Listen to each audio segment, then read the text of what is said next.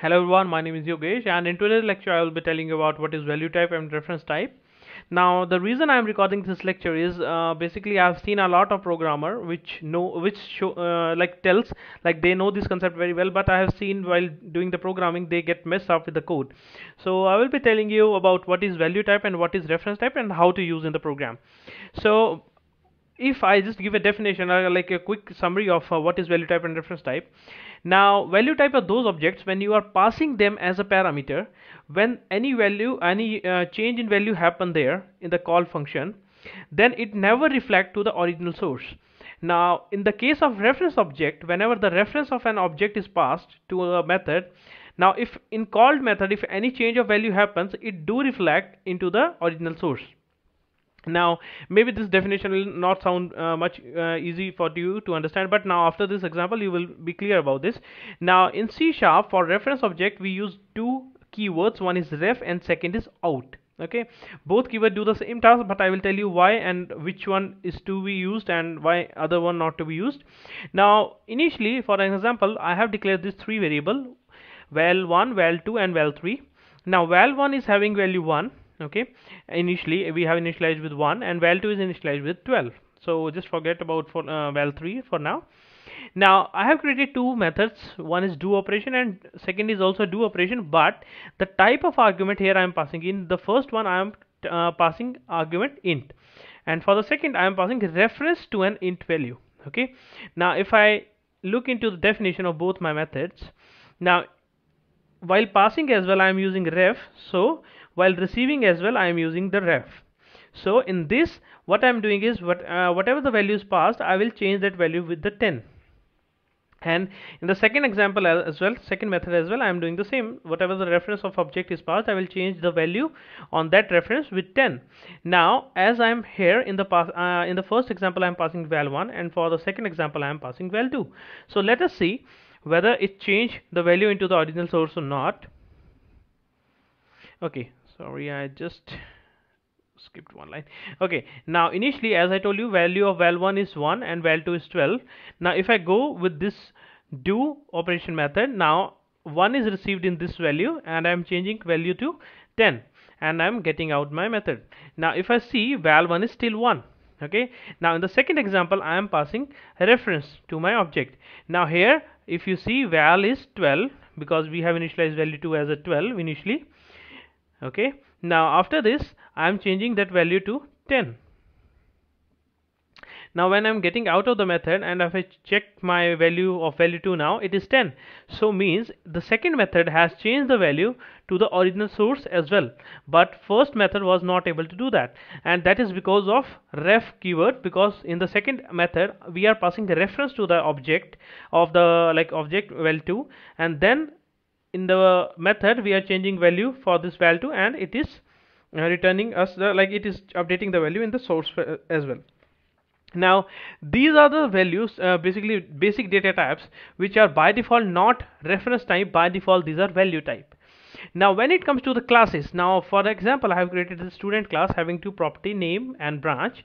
Now by default object, or you can say class object, is always a reference type. Whenever you are passing without ref keyword or out keyword, it is always a reference type. So whatever the values you will do in that object, it will reflect into the original value.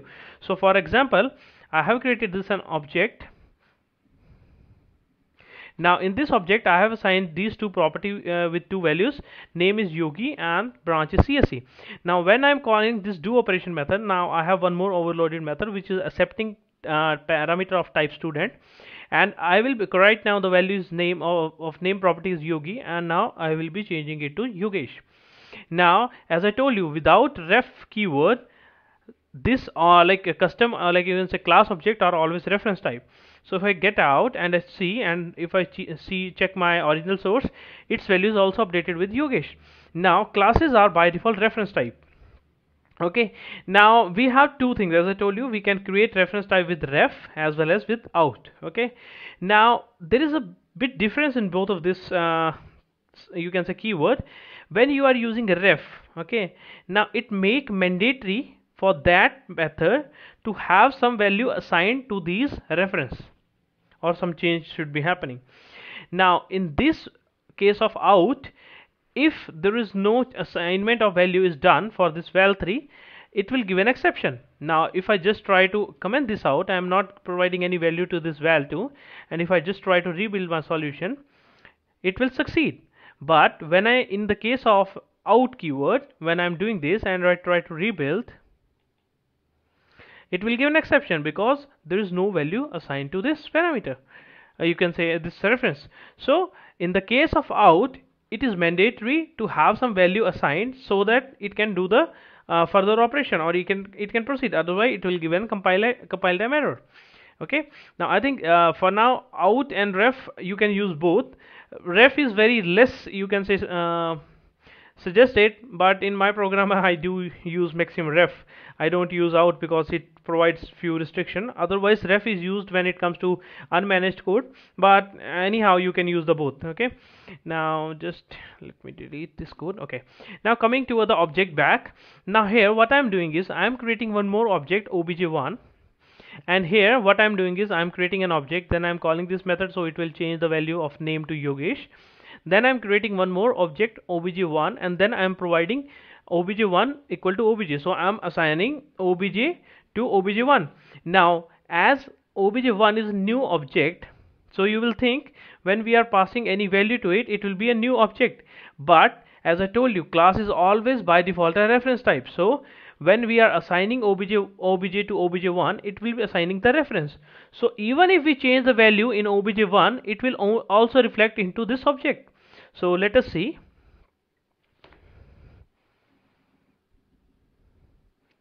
Okay, now while assigning, the value of name is Yogesh, and in obj1 as well the value is obj Yogesh, and now I'm changing value to the obj1, and now I've assigned it Yogesh Mehla. Now if I go to my original object, that is obj, now value is also updated in that as well. Now you see class is always a reference type. Okay, now here I am creating one more object with one constructor. Okay, now I have created one constructor with my student class, and that constructor is always a parameter type. So what it will do is, whatever the parameter is passed, it will assign the value from those parameter to this object. Now in this case what happens is, when I'm assigning the value, so in this case I'm not assigning a reference to the object, but through constructor I am able to create I am able to assign values which are passed as a parameter to my new object. So now if I change value to this obj2, now it will not reflect to any of the above object. Now if you see the value in obj2, it is Yogi Mehla. Now I did it. By default I have created two constructor. One is without parameter, no parameter constructor, which is having no definition. Now second one is having one parameter, that is of it the type of itself. Now what we are doing is, with the parameter passed, we are getting the value of name from it and assigning it to the current object name property, and same with the branch. So when we are assigning a new student, it will create a new object and get the value from obj and put the values into that. Now in this case a reference is not transferred, just the values are transferred. So once values are transferred, you can change the value and it will not reflect into the original source. Now when it comes to the class, there is always a problem. Okay, now I have one more example which I have created. Is here in this example I am creating a list of student, and I am adding two students, one is Yogi and second is Harish, having two different branches. And later I am creating one more list, and I am assigning this list to newly created list. Now as I told you, class is always the reference type, so even if I am changing the value into the new list where I have assigned the list, it will also reflect into the original list. So let us see. Here in my original list, it is Yogi for first person, and second person Harish, it is just a Harish. Now what I do is, I will go into the copy where I will assign the value. I will just change the value for both the objects in the list. Now as I told you, this is a reference type, so whatever the value are changed here, it will also reflect into the original source. So even this problem is not only, you can say, left only with the object place, it also carry on the list cell as well. Now how to tackle this problem? You can tackle it with the two syntax. First of all, basically three syntax are there. For each is there. With for each you can copy value of each object from list 1 to the second one, but that mostly I don't use. I use a second and third approach, that is using select method. I am using a lambda expression. Now just for a clarification, lambda expression represent, you can say, object of that collection. So here I will represent object of that collection. Now what I am doing is I am selecting new student with assigning two values from the object which is under my, you can say, collection, and then I am converting the anonymous type to list. Now when I am doing this, I am able to get new list.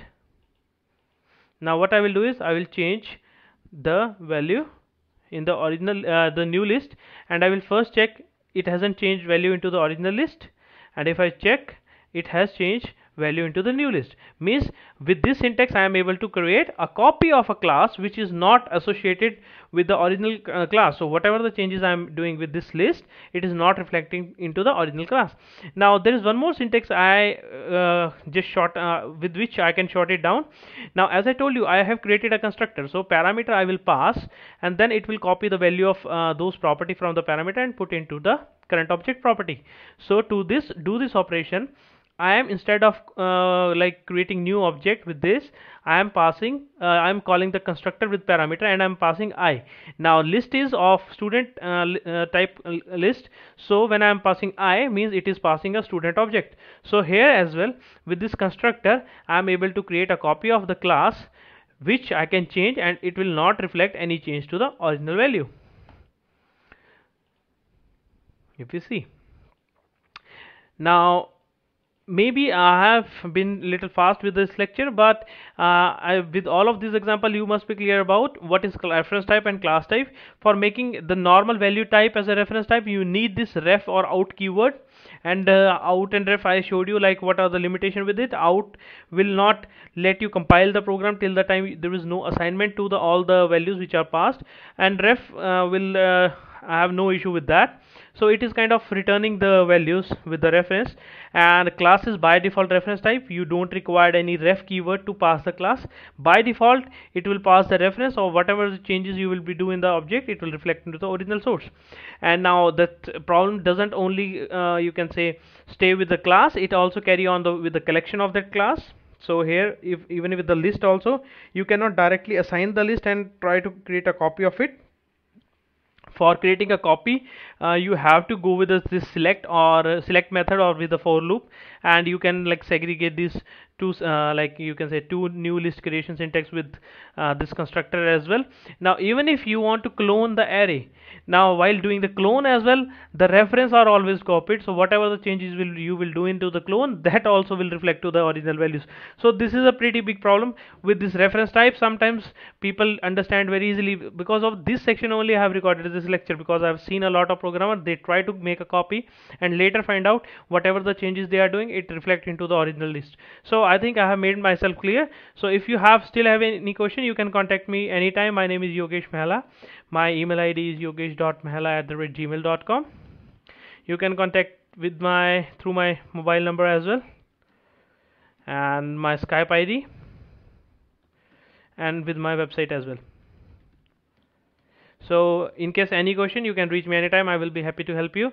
So stay healthy, keep learning, be happy.